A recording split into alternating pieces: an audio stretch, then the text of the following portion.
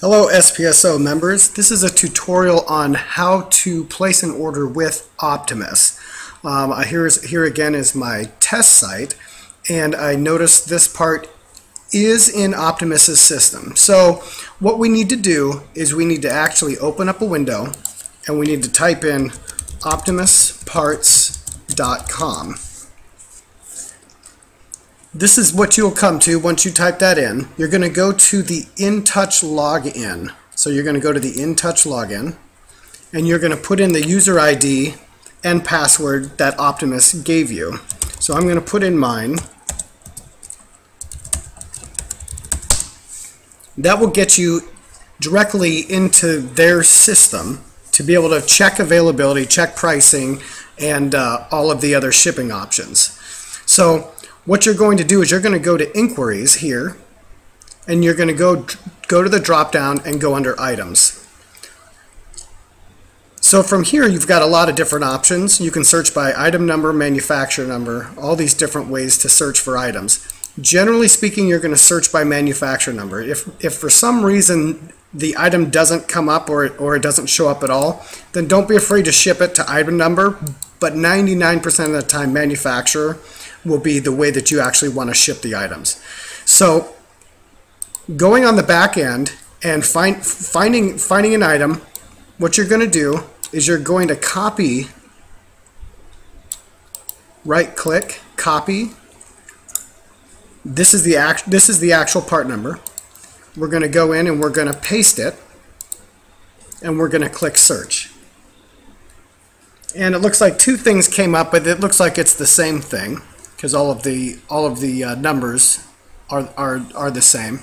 So if you click on check availability on this part, it looks like Optimus has 31 in stock. Always a good idea to make sure that your description matches the description of what was sold, so that there's not any confusion on you sending the wrong part in case there was a mess up on a part number or even on the drop shipper's side. And it looks like it is the plastic flange with the bolt and nut, so it looks like we are good. This will actually, we can expand this window. This will actually show you what your cost is on the item. So your price will be around $18.21, not around, that's what it would be. And then from here, obviously this customer ended up buying 4 of those. So what we're going to do now is we're going to want to add these to a cart. Same way the customer actually ordered it from you, you're going to order it the same way from the drop shipper. And so you're just going to add those to the cart.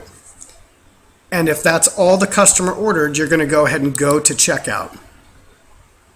And I do have 8 in here. I only need 4 because I've already done a test order. So from here, I'm going to actually take, there we go. So now we've got the 4. We're going to pay a total of $72.84 without shipping from Optimus. And looks like the customer paid $108.12 before it got shipped, so that there's 30-35% markup in this specific order. So from here we've got the description, we've got the item number, everything is jiving. We put the quantity amount of 4, so always double check that you have the right quantity amount in. So always check your website, see that this person actually ordered 4. Make sure you have that correctly in the actual quantity field. And then from there we're going to click on checkout, and we're going to check out as a new order. From here you're going to put in your purchase order number. The purchase order number should always be the number of the actual order itself. So this Jenny Abercrombie is order number 20084. So if you ever have to research back or cross-reference that order number from Optimus, you'll be able to do that from the back end of your website. So from here we're going to click next. We're going to it's going to be a one-time location, because this is going to a residential address.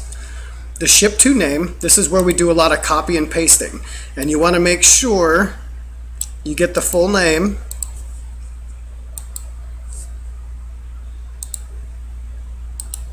We're going to paste that there. We're going to get the address in there.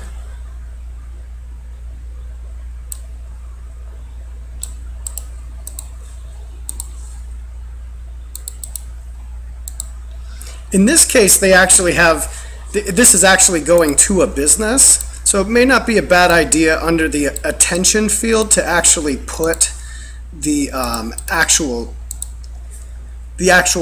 management company's name in here. In this case, normally you'd leave it blank, but since we're going to a business, we might as well do that. Is this a residence? We'll check that because it's not a PO box. So we'll go zip code.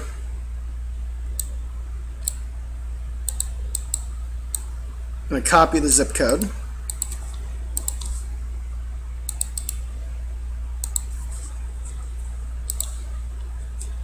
And we are going to put the city in, which is Davenport.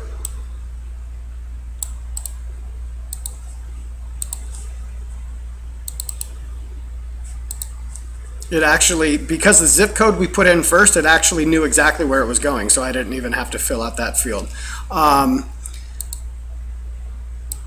Let's get the phone number in there, just in case there's any issues with the order. That will actually fix itself when we click next. The best way so far to ship that we've noticed with Optimus is their FedEx Ground. So if it's not defaulted to FedEx Ground, then you may need to call Optimus to have it defaulted in case you have somebody else doing your ordering. It's generally a small flat rate, and where Optimus is located is in Memphis, and they're actually right next to the airport where the FedEx hub is. So they actually are able to get stuff out faster than a lot of other drop shippers and get it across the country generally within 2 or 3 days using the FedEx ground shipping method, and it tends to be a little cheaper option. So from there we're going to click next. Oh, it says phone required, so hang on one second. There must be something wrong with the phone number here, which there is. 2196 219. The 6 got dropped off. Hang on one second.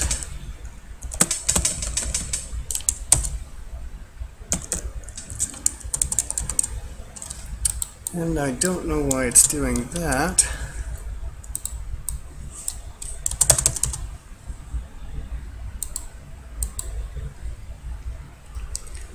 Let's see here.